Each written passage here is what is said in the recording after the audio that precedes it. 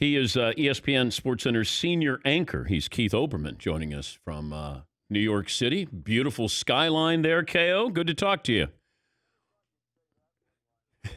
Senior anchor SportsCenter. Did you insist to be called a senior anchor?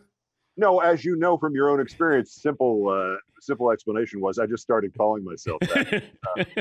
I'll wait till I get 87 memos in probably about 6 months saying, don't call yourself that. And I said, it's not in a row. I'm not trying to claim I've been there consistently since 1989, just sort of intermittently. I didn't know if it had to do with age, that you're a senior, and that's why you're a senior anchor.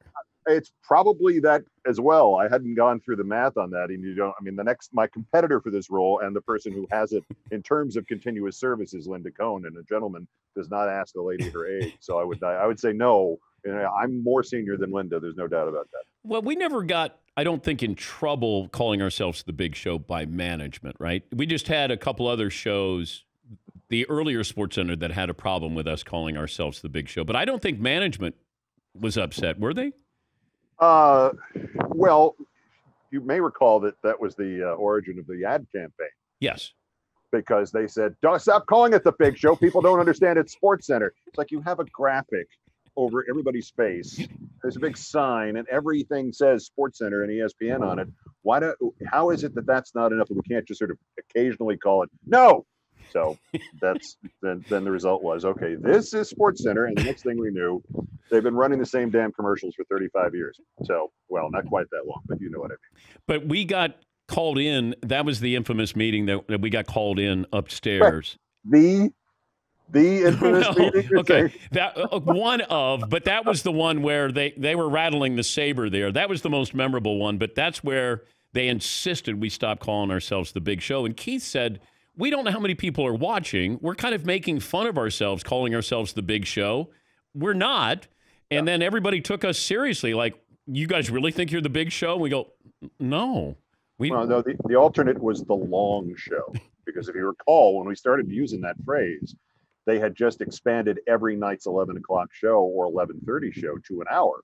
And my point in just starting, having come from the world directly of local news for the preceding 7 or 8 years, I was used to, occasionally I'd do an hour, half an hour of post game on a World Series on a local station in LA, something like that. But an hour of highlights and everything changing at the last second, as you know.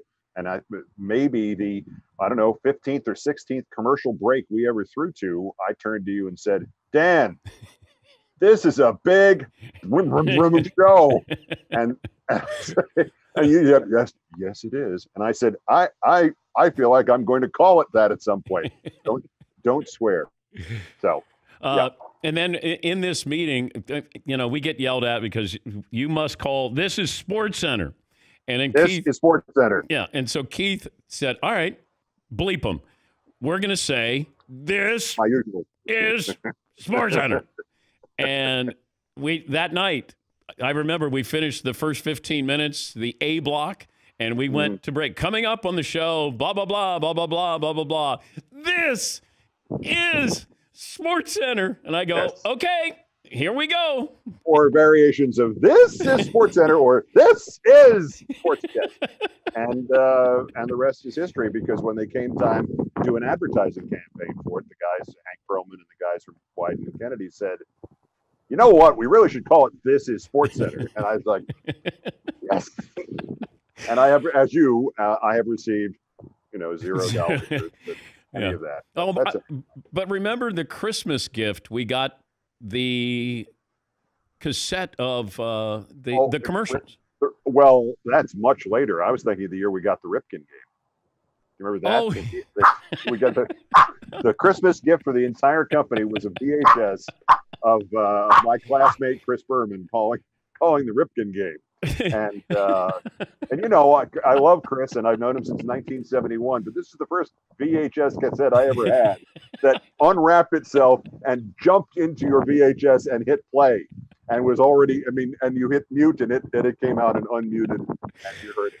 All right. Let me get to your field of expertise, which is... Yeah, boy, I wish this were happier conversation here, but I don't. Okay, when did you come to the conclusion that there is 0% chance of the World Series being played this year? Well, I was still holding out hope in March, but really since then it's been a slide downhill, and it's an accelerating slide downhill. This is just this morning's headlines, okay? The top 7 states in terms of COVID spike in this country: California, Texas, Florida, Pennsylvania, Arizona, Georgia, and Michigan. That's 14 of the 30 teams play in the places where the disease is the worst at the moment. And this is by all metrics. This isn't just, oh, we've got more tests, therefore we have more positives. This is hospitalizations. This is people who are really sick. This is people who are asymptomatic. All metrics, percentage of population, percentage of positive tests is out of control. 14 of the 30 teams play in these states, and that's just the top 7. You could probably make a longer list. In Texas, hospitalizations doubled in the last 18 days. Florida's infections are 5 times what they were 2 weeks ago. 33% of ER cases who show up for something else like, car accidents and overdoses and things, they test positive for it. There's a Planet Fitness in West Virginia. One guy was positive with symptoms on June 24th. He was there between 9 a.m. and 3 p.m. 205 people have been told to quarantine for the next 14 days. And 2 of the older Twins coaches have reportedly been told to stay home because they're 66 and 68 years old and they have health histories. That's just this morning.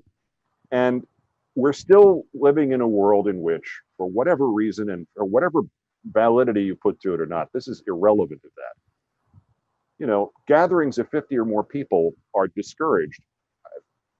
How many people are going to be required to put on a baseball game? And even at Yankee Stadium, things have calmed down here.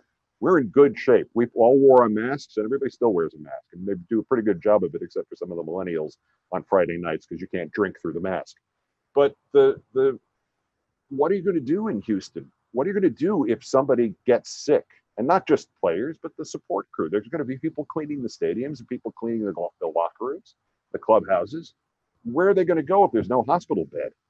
The thing is so disastrous in potentiality that I'm terrified by it. In addition to the idea that this is without the idea of what happens if players get sick. What happens if players get sick? What happens if somebody gets a career-altering injury, because it affects your lungs and it can affect your organs, and the odds are pretty good somebody young is going to get sick as a result of it. But you have leagues in Europe, soccer, that are able to pull this off. Yeah, and in countries that have been, go outside without a mask, and somebody comes over and tells you to go back inside. And there have been protests, there haven't been riots about it, there haven't been people showing up with guns in capitals demanding that they have the right to go out and I always think of it this way: if you stop thinking about it as a disease, but imagine it as an invasion from another planet, like in Mars Attacks. Would you really be demanding the right to go outside if the government said, hey, listen, they can't find you if you're inside. Why don't you stay inside and watch TV? It's the golden age of television. Everybody you've ever heard of has their own show and or podcast. Just watch for a little while. They're showing every baseball game ever recorded. There's 2 no-hitters going on in my TV inside this window right now. I got hot. The other day I had 3 channels with Vin Scully on it. This is the golden time to stay inside. Now I'm fortunate enough to have a balcony, so I'm not one to speak about this, but that's the reason. We really did miss the hint long ago. It should have been wear a mask and we'll be able to have sports again this summer. But I don't know how it's proceeding, and I'm terrified. Having read this, the thing that really sent me over the edge was the Major League Soccer protocols, where they're going to have the players all sequestered and they're everybody connected to the game is going to be in the hotel at the complex in Florida. And the people who are going to be bringing them food and serving them meals and cleaning the rooms, they're not.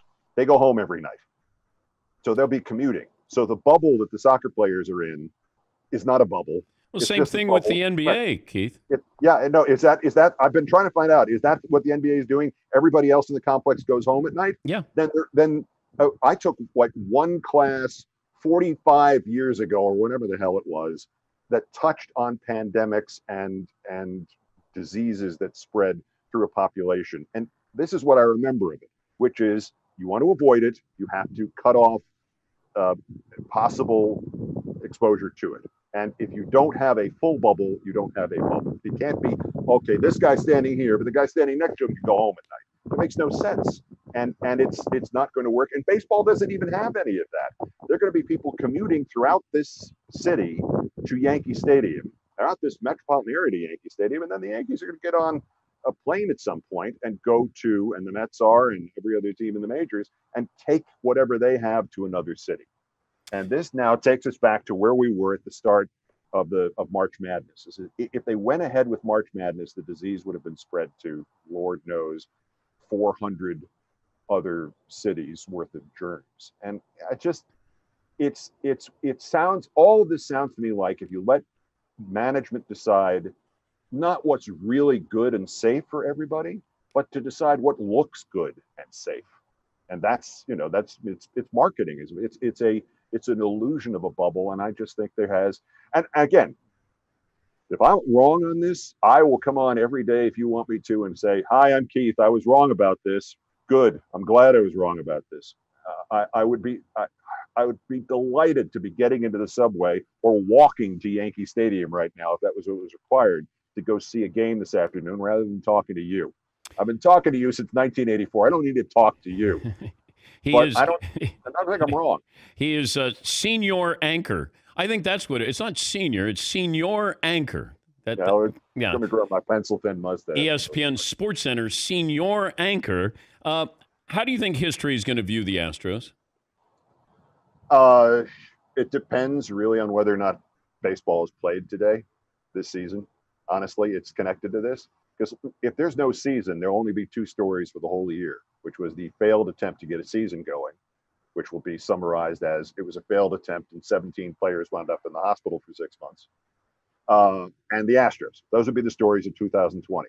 If they play a season, if they get to a World Series, if I'm completely wrong about that, the Astros thing will have been not wiped from history, but it will be less of an urgency.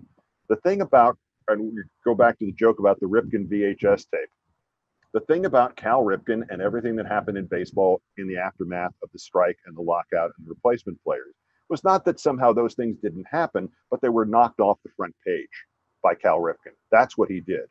And it was the kind of thing where I think people who enjoy baseball would love to have the Astros story knocked off the front page. And surely it has been since the middle of March. But if they don't play any games this year, it'll be one of the two stories for 2020. And history will judge them as slightly in worse shape than, say, the 1951 Giants, because we found out contemporaneously what they did, and there's some proof of it, rather than basically almost everybody was dead by the time the real story of how the 1951 Giants cheated using a telescope and signals from the outfield to make their miracle comeback. So it'll be something like that, a little bit worse. Do you think it would be good or bad for baseball if the Astros were to win this year? I think you could get away with it because there'll always be, and I did a piece on this for SportsCenter, sports history is what we decide it is. The 1889 Brooklyn Dodgers won the American Association Baseball League championship and played in the World Series. The 1890 team moved to the National League and played in the World Series as pennant winners from the National League. The Dodgers view their history as starting in 1890. They don't count 1889, even though the same team with the same players played in the same kind of World Series, only they changed leagues. We decide what it is. We decide what history is. And, it's like Barry Bonds. In San Francisco and that environment, he's the all-time home run hitter. And everywhere else, it's Hank Aaron. So history will decide what it is. This season is already open to complete interpretations. And, as I said, that's under the best circumstances. It's a baseball season for the original purpose of having a baseball season, which is to provide a public service. And we see it more now than perhaps any of us living has ever seen it before. Great to see you. Great to hear from you. And we'll see how that 0.00% of a World Series. Hey, I only think there's a 50% chance that they open the camps on time next week. So there you go. You're Mr. Percentage here. Yes, well, I took seventh grade math several times. So we're 100% done with the interview, though. Oh, okay. All right. See you in 8 years. Okay, bud. Keith Olbermann, senior anchor at ESPN.